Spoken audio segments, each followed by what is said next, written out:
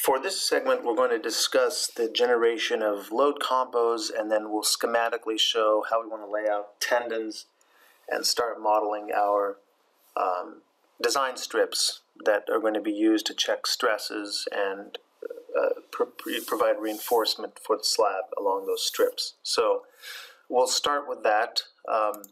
We have a system here where this is kind of two-way here, maybe two-way here, and then one-way here where we're spanning kind of this way. And we're really going to design this almost as two-way, but we're only going to have distributed tendons, you know, in the vertical Y direction. So what we'll do is we're going to add PT along the beams. This might be a live two-end pole. And we'll anchor here, something like this, and then we'll also have another pole along here. We may not actually have tendons here, but we want to feed pre-compression into, you know, this zone in this direction. So we'll have distributed cables here to here that'll have two spans, two cantilevers. Distributed cables here will have one span, one cantilever, and then distributed cables here, again, that go from here to this edge, two spans, two cantilevers.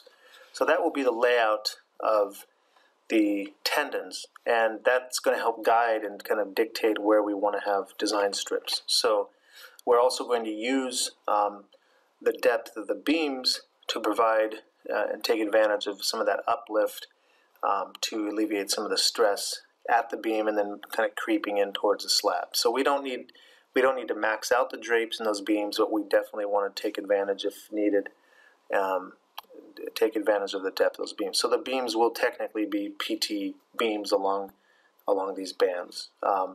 In this core region, we're going to just ignore it. So that's RC. We're going to say, you know, if we wanted to design that separate from this, we could end up generating strips here. There's no PT running through the strips, and we could design all of that region in the same slab. So, but for the intent of this video and this tutorial, we're going to just ignore that region. So that's how we'll lay out some of the PT and again the strips. If we go back to load combinations, we want to evaluate crack deflection and long-term deflection for the model. So we need to add that to our list of combinations. We have the combinations necessary to evaluate stress and to also determine reinforcement for gravity-only purposes, but we also need to evaluate long-term deflection with consideration of cracking. So what I'll do is set this to crack deflection. We want to dictate to the program a couple of combinations that we'll check cracking for.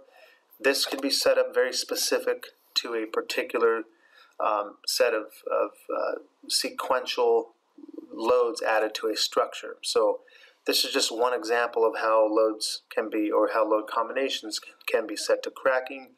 It's not, you know, the only way that this can be done. It's really user specific and job specific in terms of setting these up. So we're going to add two crack deflection combinations. The first one will be called total CR. Second we'll call sustained CR. They're both set to crack deflection. Total will be 1 times self-weight, essentially 1 times all gravity loads and 1 times pre-stressing. Sustained will be 0.3 times self-weight, or excuse me, 0.3 times live load, 1 times all other. And then we're going to use a long-term deflection combination to essentially isolate the live load. So we're going to take total minus sustained to extract out that 0.7 times live load and whatever the deflection is relative to that. So I'll go slide this over and assign this as 1 times total minus 1 times sustained CR. Okay, I'll add one more combo, and this will be called, let's call this long-term deflection. And this will be 3 times sustained load, so we're assuming in service. This is a creep factor, creep multiplier of 2.0 plus the instantaneous sustain equal to 3. So we'll have 3 times the sustained deflection plus the incremental live load deflection. So we'll do that. We'll say 3 times sustained plus 1 times incremental live load. Okay, so those are the combinations we're going to use to evaluate cracking in the slab and long-term deflection. We'll say OK, and we'll now start to generate our support lines. So I want to turn off the display of the loads that might conflict with where we're trying to snap when we're doing support lines. So remember, we can go to default display, and that turns everything off except for the structural components. To set the default display, we'll go to visibility. Under view settings, you would define what's selected here, select save as default, and that would set the default display. So let's go ahead now. Under floor design, we're going to create X direction support lines, and I'll move from left to right creating these. I'll use my snap to nearest just to snap to a point out on the slab edge. We might be going down and just making sure that those are deselected as we use them. And I'm going to snap just to the vertical supports, and then I'll snap here to close that off. Again, I'll start here, and I'll just work my way left to right on this end, and then I'll use snap to perpendicular. Now for those support lines, if I double click, we want to make sure that those are set to the proper design type. Those are actually beams, so we're going to set this to beam, not two-way slab. And I'll do the same here.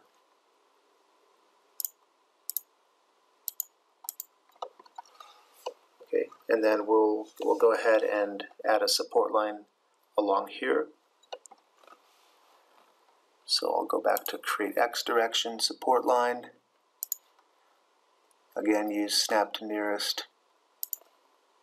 And I want to turn that off because it makes it a little bit difficult to snap to the center line of the supports when we have it turned on. And here I'll just snap to one end of the beam, and I'll go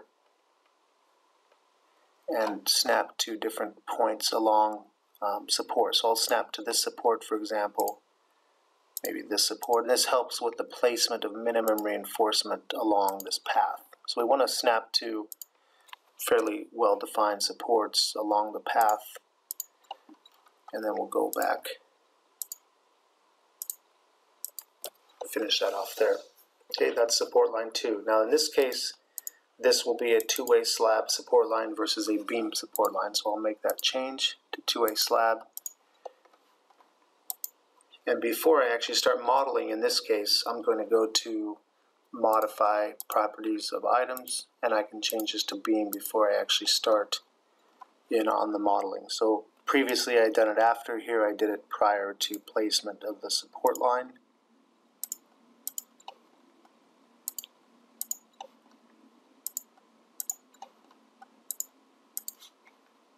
Okay, and we have this support line done.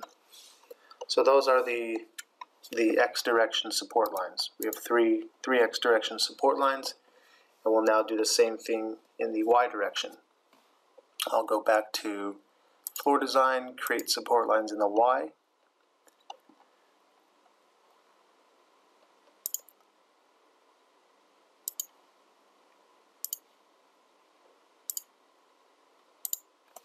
We can always press backspace if we make a mistake. Okay, here I'm going to again use this tool, snap on the edge.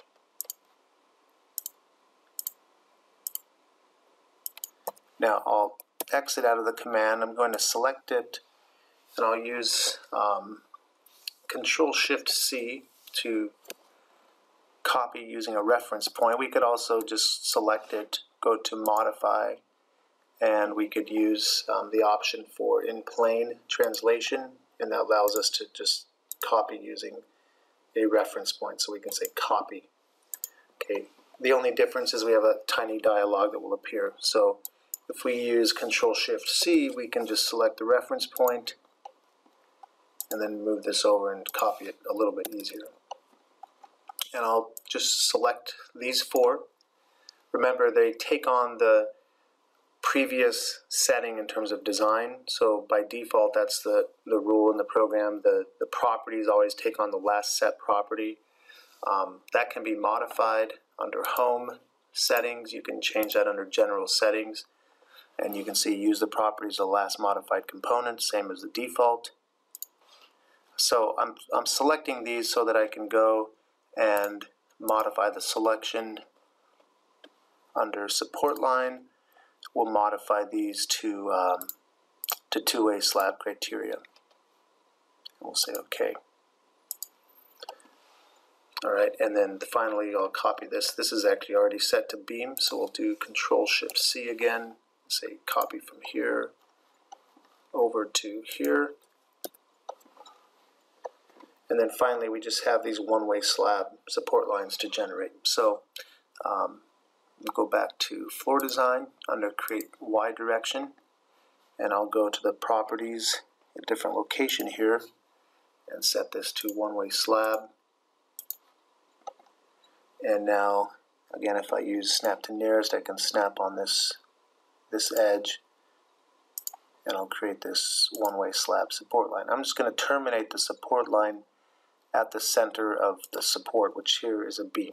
So we'll use that, and then I can take this again, Control-Shift-C, and just snap to each of these points. And we're done with the support lines in that direction. Now we need to add splitters for these support lines. So we'll go back. I'm going to turn off the support lines in the